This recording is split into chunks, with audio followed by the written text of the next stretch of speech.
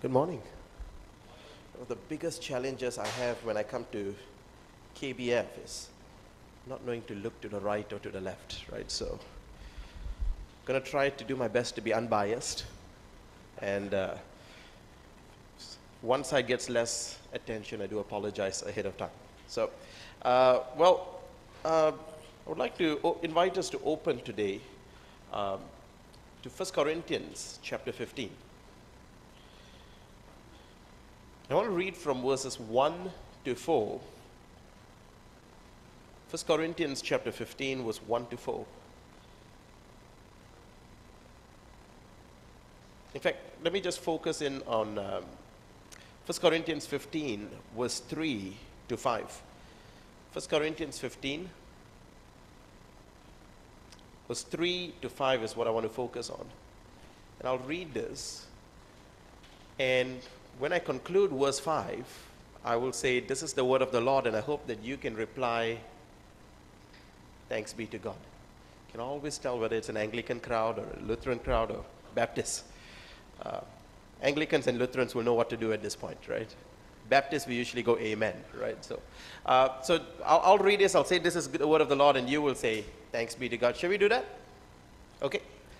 So 1 Corinthians 15, verse 3 to 5. For I delivered to you as of first importance what I also received, that Christ died for our sins in accordance with the Scriptures, that he was buried, that he was raised on the third day in accordance with the Scriptures, and he appeared to Cephas, then to the 12. This is the word of the Lord. Let's look to God in prayer. God, we ask, even as we come to this text where we look at the gospel itself, we pray that you'll open up our hearts and open up our minds to realize that the only way we are made right before you is by Jesus. Show us the cross in all of its beauty and draw our hearts. Bring out from our hearts, we pray, faith. We may put our faith in your gospel, as you have asked us to do. We ask in Jesus' name. Amen. Let me start with a question. Did Abraham, and talk about the people of the Old Testament, did people like Abraham believe in the gospel? Did they have the scriptures with them? Did they believe that in the gospel in the way we do? Yes or no? What do you think? Did he have scriptures teaching him the gospel? Did he believe that, for example, in Calvary, did he believe that, Jesus would die and be raised again on the third day? Did he believe all that? Well, most of you said no. I don't think anyone said yes. But let me take you to Galatians chapter 3, verse 7. Let's go to Galatians 3:8. I want to read Galatians chapter 3, verse 7 and 8. It says here, know then that it is those of faith who are sons of Abraham. That's verse 7. Those of faith are sons of Abraham. To which I ask you, what faith? If Abraham believed in one thing and we believe in another, then we are not of the same faith. But the question is, did Abraham believe what we believe? Verse 8. And the scripture, foreseeing that God would justify the Gentiles by faith, preached the gospel beforehand to Abraham, saying, in you shall all the nations be blessed. So let me ask this question. What preached the gospel to Abraham?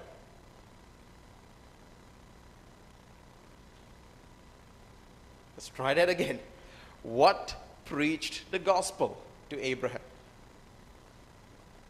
Some of you just want to say it. It's like, it doesn't sound right. Does it say scripture? Scripture preached the gospel to Abraham. Well, what is the gospel? We just read in 1 Corinthians 15 that the gospel is that Christ died for our sins according to the scripture, and that he was buried, and that he rose again on the third day. And so the question is, did Abraham believe the gospel? Because we have scripture in Galatians telling us that the scripture already preached these things to Abraham. That would be remarkable, wouldn't it, if we could show that Abraham actually believed the exact same things that Christians believed. Because we are told all the time, hey, the Jews, Christianity is a departure from Judaism. That the Jews believe this about God, and Christians believe something else. But what if we were to show that it is actually Judaism that is a departure from what Abraham believed? What if we could show that Abraham actually believed in the gospel? And when we say scripture, what do we mean? We're going to be looking at that in the second session. But scripture is here being used interchangeably with God's word. When God speaks, it is scripture. Did Abraham have a written form of God's words? I think so. How? When God spoke to him, he must have scribbled something down. That which he scribbled down is scripture. And so you're going to realize it's going to challenge a lot of what we think about scripture, because we think scripture only began with Moses. But that's not what scripture says. Can someone read for us Romans chapter 9, verse 17? Romans chapter 9, verse 17.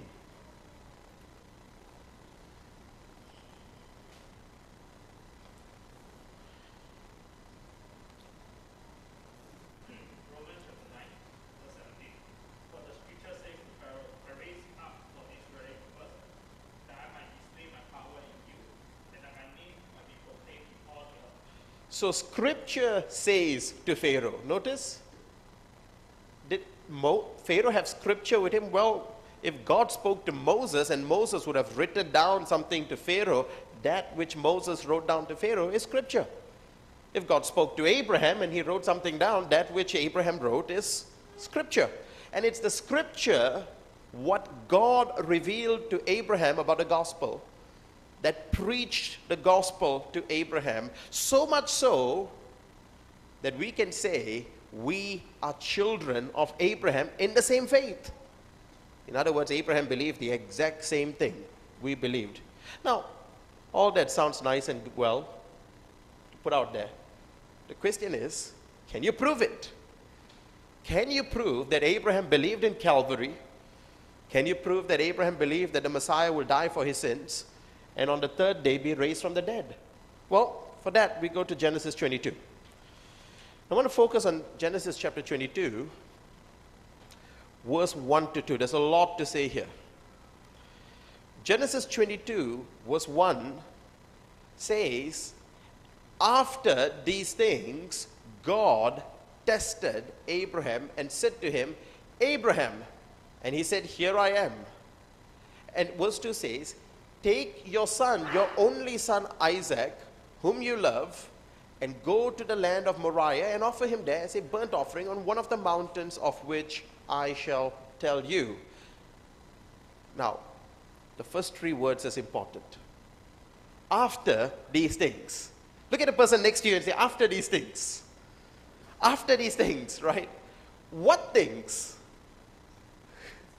Well, we know Abraham lived a life of faith, right? Can I get an amen to that? Did Abraham live a life of faith? Did Abraham live a life of obedience to God's word? Well, very obedient to God's word. In fact, so obedient that when God told him in Genesis chapter 12 to leave your family and go to the land I will show you, leave your father's house, what did Abraham do? He brought Lot with him. Well, that's not quite really obedience now, is it? God told him, leave your father's household. He brought Lot with him. And we know how the story of Lot went. Lot, his house got burnt up in Sodom and Gomorrah. His wife became Ajinomoto, pillar of salt. His daughters committed incest with him. His son-in-laws became toasted in the flames of Sodom and Gomorrah. And That didn't end too well for Lot. And if you had to ask Lot, what are some life lessons that you can give to us today? Do you know what Lot would have said? Don't follow Abraham. Look at my life.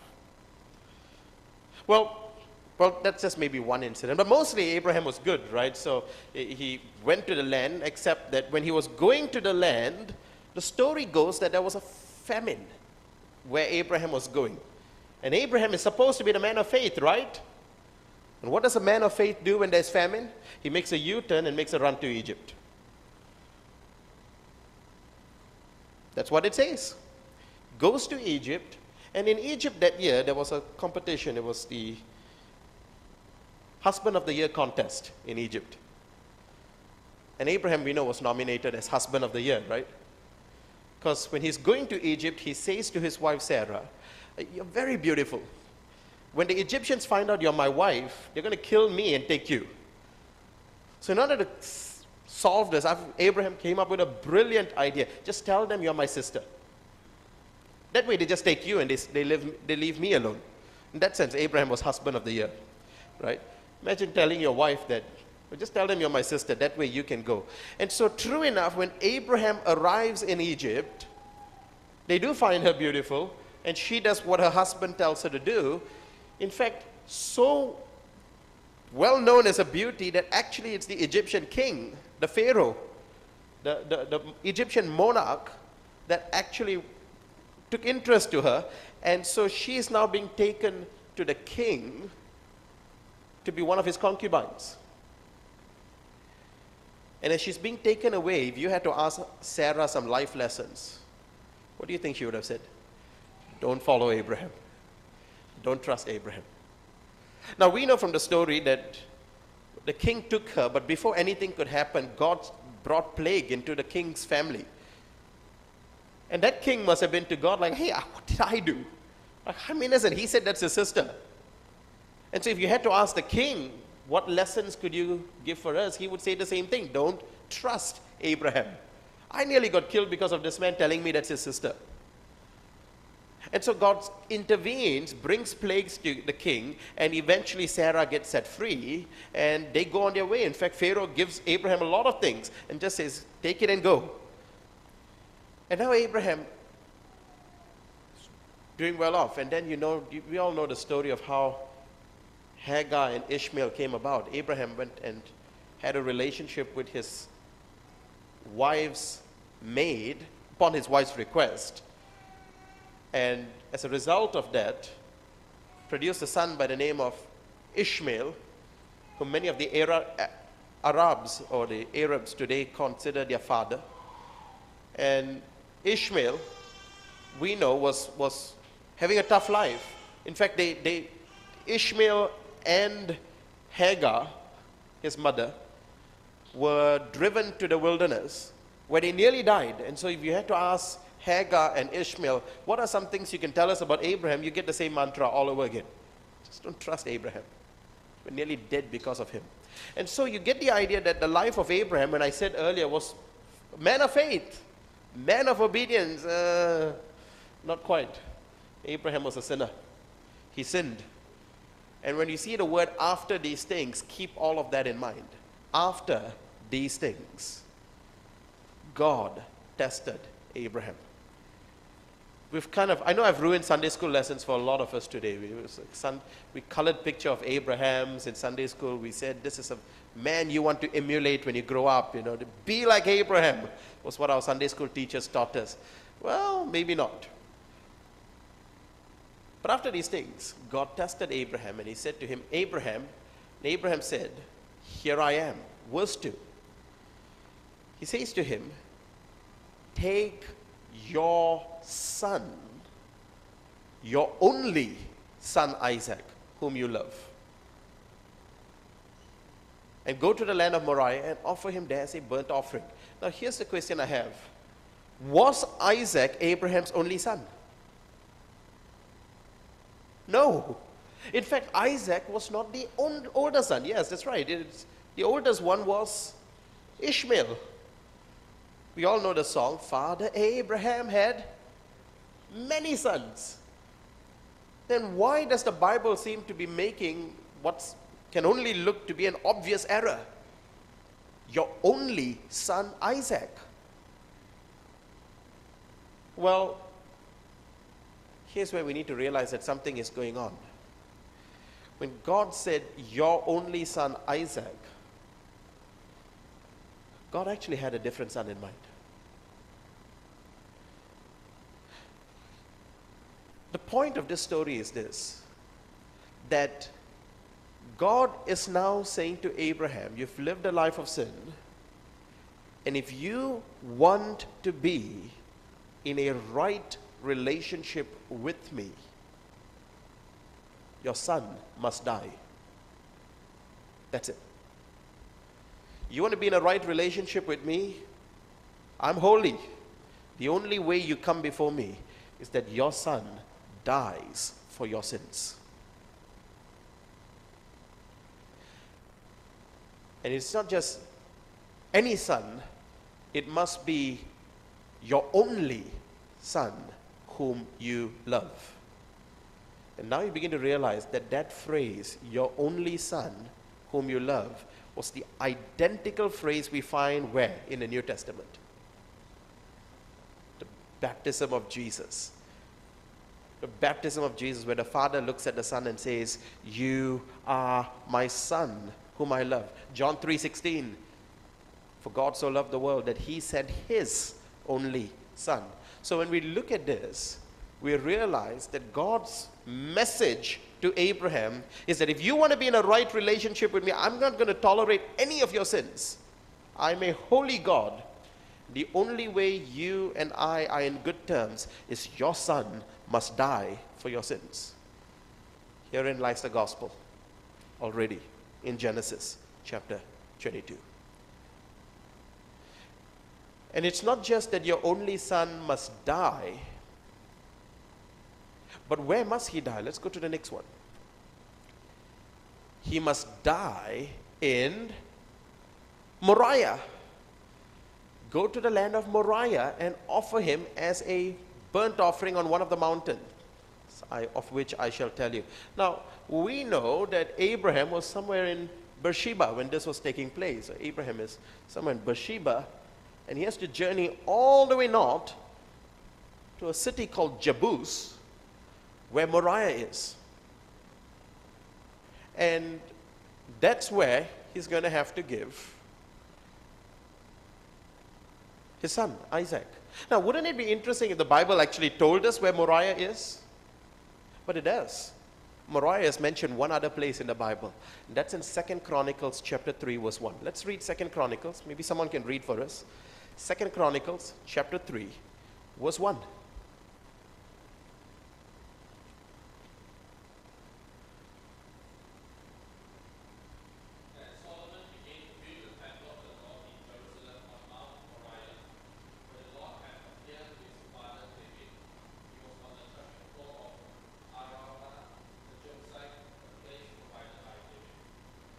Thank you. So where is Mount Moriah? Jerusalem, on the very place of the Temple Mount itself, where the temple in Jerusalem is. No wonder in Jerusalem, no wonder in the New Testament do we find Jesus constantly saying, we need to go to Jerusalem. We need to go to Jerusalem. Why? Because that is the place that God appointed for the Messiah to die. That's where the son of Abraham must be offered. Can't be offered anywhere. He must be offered on Moriah. Now, if you go to the next slide, you'll realize, let's just highlight a few things that have been going on here. Next one. We know, number one, that Abraham sinned. And we know, number two, that God reveals that his son must die for his sins in order for Abraham to have a good relationship with God. And number three, the death of Abraham's son will take place on Mount Moriah, that is Jerusalem. Now I want you to look at this picture right here, because you see this mount, that Temple Mount here, you see that, and you will see right outside that same mount is a small hill right here, which is called Golgotha. Calvary. Little did Abraham know, but God was actually telling him that your only son must die in Calvary. And you have Calvary right there in Genesis chapter 22. Remember I said the city is called Jebus? Jebus was the old name for the city which eventually got renamed Jerusalem. David conquered the Jebusites, renamed it Jerusalem. So here we have in Genesis 22, we're just in first two verses. By God's grace, we're seeing that God is already revealing these three things. But it's just getting started. We're just getting started. Let's go to verse 4 and 5. In fact, I want to focus on verse 5. On the third day, verse 4 and 5. On the third day, so verse 3. So Abraham arose early in the morning, saddled his donkey, and took two of his young men with him, and his son Isaac. And he cut the wood for the burnt offering, and arose and went to the place of which God had told him. On the third day, Abraham lifted up his eyes and saw the place from afar. Then Abraham said to his young men, "Stay here with the donkey. I and the boy will go over there and worship and come again to you." Let's stop here.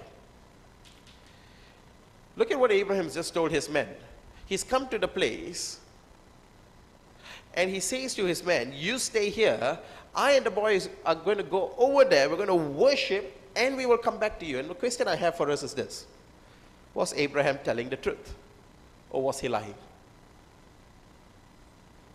What do you think? Lying? Well, if you say lying, I can totally understand that, because Abraham hasn't been very forthright all throughout. We know that he tends to say a lie here and there. His wife would have known that. But on this occasion, I don't think that Abraham was lying.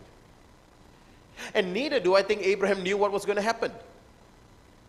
All I think that took place is that Abraham did a little bit of calculation. Because prior to this, in Genesis 15, God had already promised a son to Abraham, and later God told him, "It is through Isaac that your promises will come. Through Isaac, your offspring will be named." So let's do this mental arithmetic that Abraham would have done. Number one, God told me that Isaac must die for my sins, correct? Number two, God also told me that Isaac is the one through whom the promises come. That means what? Isaac will die because God said. But what happens after Isaac dies? After he dies for my sins, he comes back from the dead. Now, I didn't say this, by the way. This is in Scripture. Hebrews chapter 11, verse 17 to 19. Hebrews chapter 11.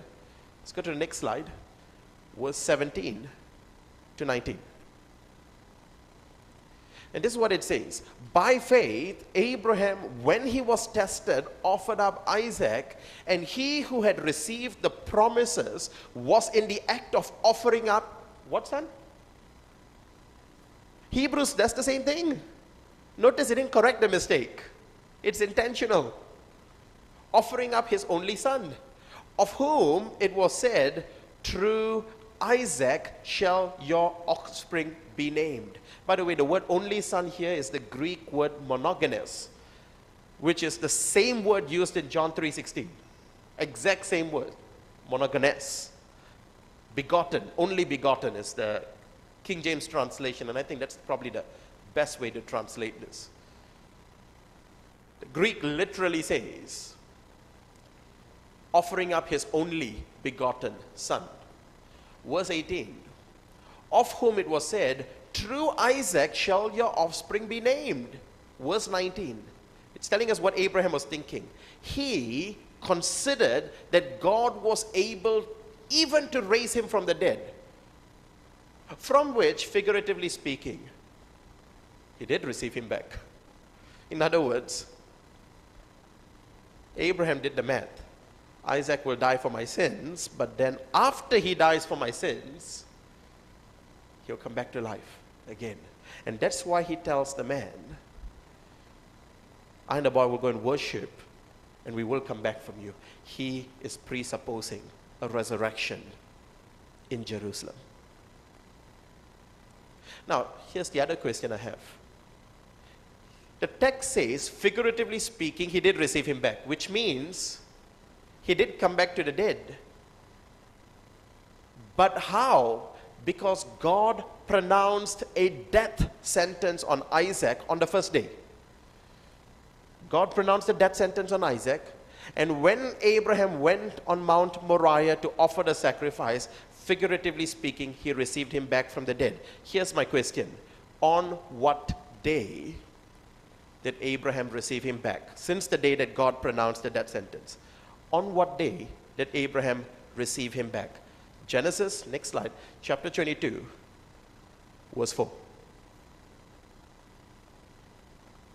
On the third day, Abraham lifted up his eyes and saw the place from afar. So on what day did Abraham arrive to offer the sacrifice? 3 days journey on the third day. So on what day, according to scripture, figuratively speaking, did Abraham receive him back? On the third day. So you have right there plenty of things already in place. You've got that God is saying to Abraham, your son must die for your sins. You have that the son will die in Jerusalem. And now you already have the son will be raised on the third day. Already there in Genesis chapter 22, verse 1 to 5. But we're just getting started. So I want to read verse 6. Verse 6 says, and Abraham took the wood of the burnt offering and laid it on his son. He took in his hands the fire and the knife. So they went, both of them, together. What was Isaac carrying as he walked up that hill? He's carrying wood. And we can summarize all that we've said so far. Next slide.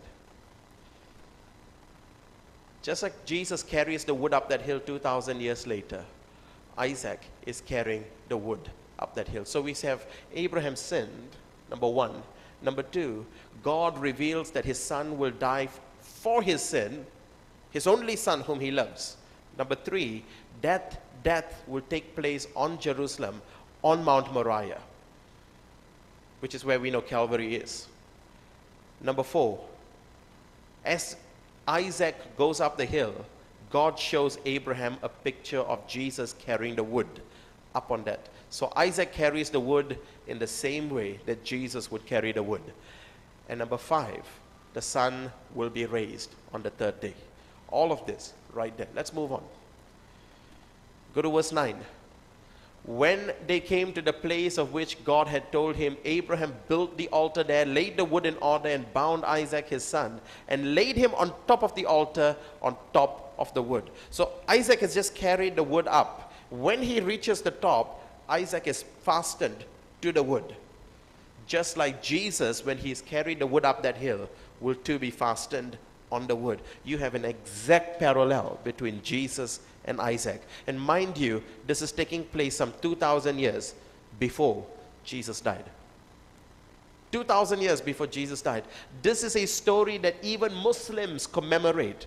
Hari Raya Kurban, Aidil Adha, is about this event where they will kill the bulls, they will kill the cows to commemorate this event. Of course, they have a different story for this, but it's still the same figure of Abraham and his son. But in the scriptures, we find the gospel is being revealed through this. When Isaac carries the wood on the top, verse 9, he's fastened to the wood and he's about to die. Verse 10, Abraham reaches out his hand. And Abraham reaches out his hand and took the knife to slaughter his son. But the angel of the Lord, verse 11, called to him from heaven and said, Abraham, Abraham. And he said, here I am. Verse 12, he said, do not lay your hand on the boy or do anything to him. Catch this. For now I know that you fear God, seeing that you have not withheld your son, your only son, from me. Now I know you fear God. What is the meaning of that? Now I know that you fear God. Means all this while. I couldn't tell all this while. No, I don't want to read it that badly. But I just found it interesting that the language is now I know.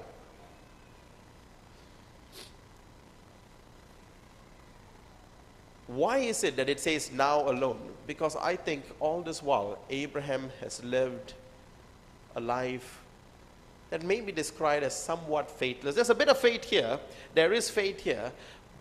But it is life of disobedience, a life of sin, partial obedience, and many cases faithlessness. But he comes to this place where he trusts in the promises of God. And God says to him, don't touch that child. That's not the son who needs to die.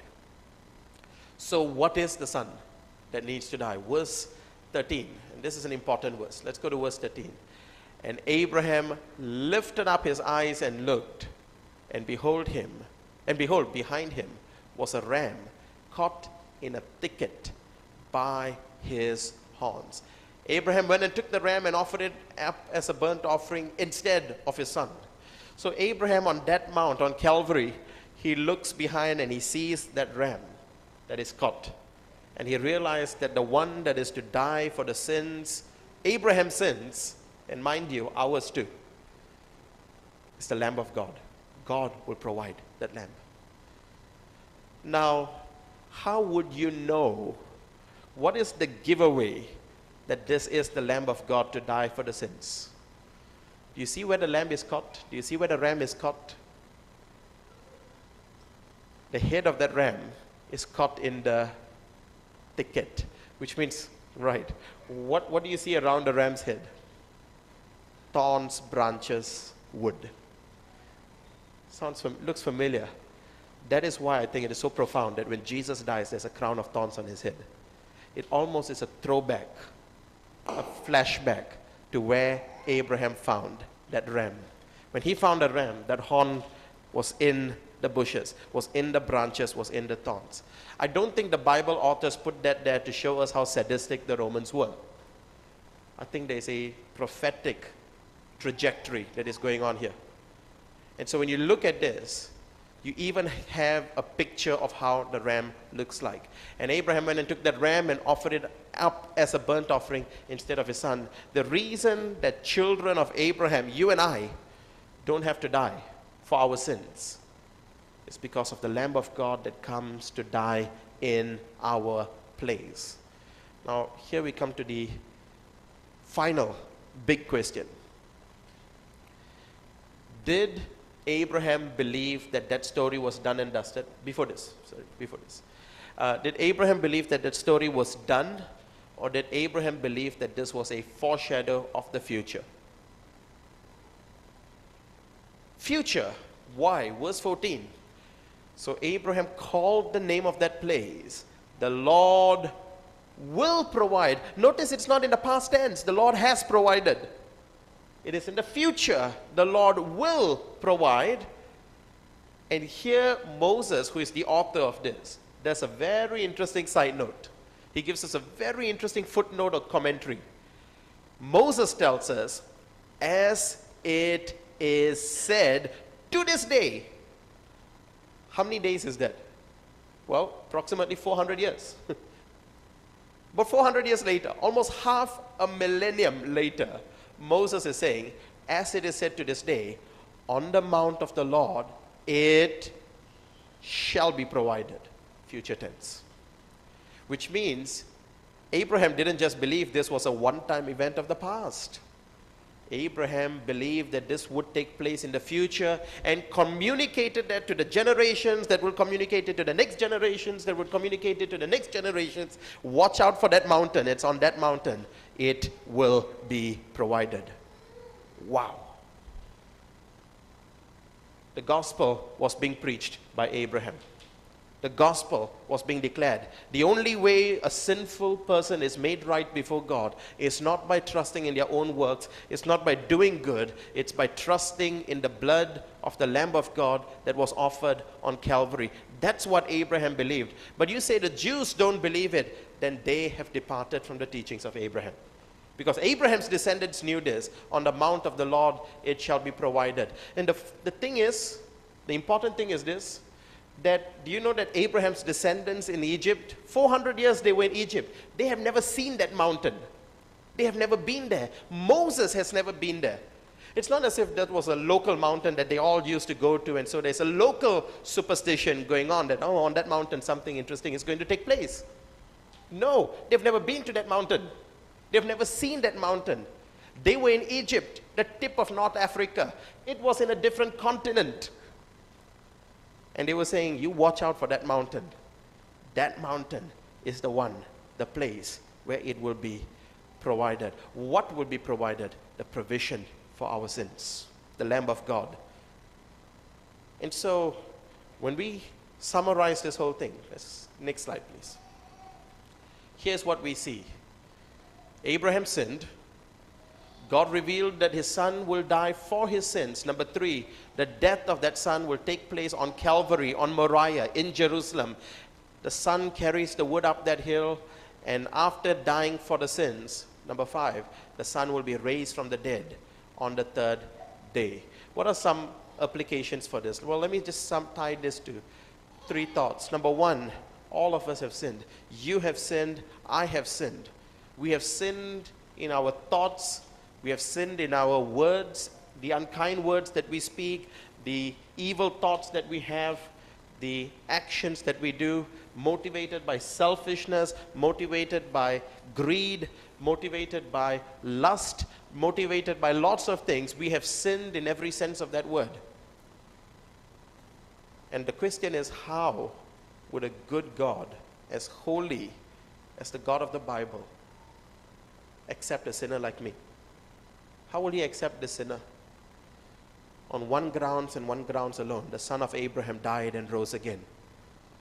I have nothing else, I can give nothing else, but that Jesus died and that he died for me. That is my grounds of confidence.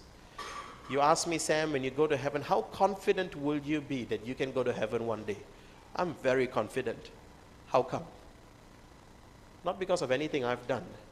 If I'm asked, why should I be allowed to enter heaven, my only appeal is this: Jesus took my hell for me. Jesus paid for my sins. As the old adage goes, nothing in my hands I bring, only to his cross I cling. That's all I need, nothing else. The accuser, the angel of death, will come at the night, but when he sees the blood of the Lamb on the doorpost of our hearts, he passes over. He can have no claim on a house where the blood is there. That was Abraham's confidence, that was Moses' confidence, that was Israel's confidence, and by faith, that too is our confidence. We have attained peace with God. Romans 5:1. Can someone read Romans 5:1, please? Of how we attain peace with God.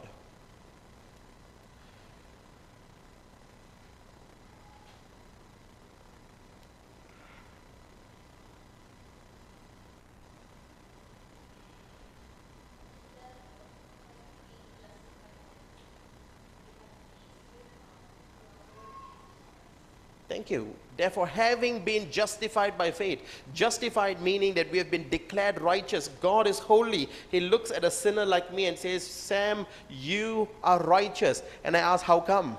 My whole life has been a life of sin. And he says, because Jesus took your sins for you. He died for your sins and he rose again. And because of that, your sins have been washed. Your righteousness is not your own. It is the righteousness of Jesus. It is on that basis I have peace with God. And so there are people today that are fearful, saying, how am I going to make it to heaven? The key is our faith rooted in the perfect Savior. That is the Lamb of God. That is Jesus Christ. If our faith is rooted in him, 2 things will take place. Number 1, we have peace with God in our hearts. Number 2, we will see an internal transformation. We will start hating sin. The same sins we once loved, we will start to hate. And the same God that we once hated, we ran away from, we will draw closer and closer to him day by day. And I think that's the evidence that we have attained. Peace with God through the death of his Son. Glory be to God alone. Let's pray. God, we thank you for your word. We thank you for the gospel. And we thank you for the authenticity of the scriptures. By this, we know that this book is your word. It stands distinct and unique from every other book on the face of the earth because it reveals a God who can dictate the history of humanity 2,000 years before it happened, you promised the exact place, the exact means of death, how the death will take place, and the days of resurrection. And so, God, we just want to express our faith. If for whatever reason we had doubts concerning your words, I pray that those doubts be dispelled. I pray that faith may arise in our hearts and that we may cling on to the gospel, the same gospel that Abraham believed in, by faith. And by faith, we will find peace with you.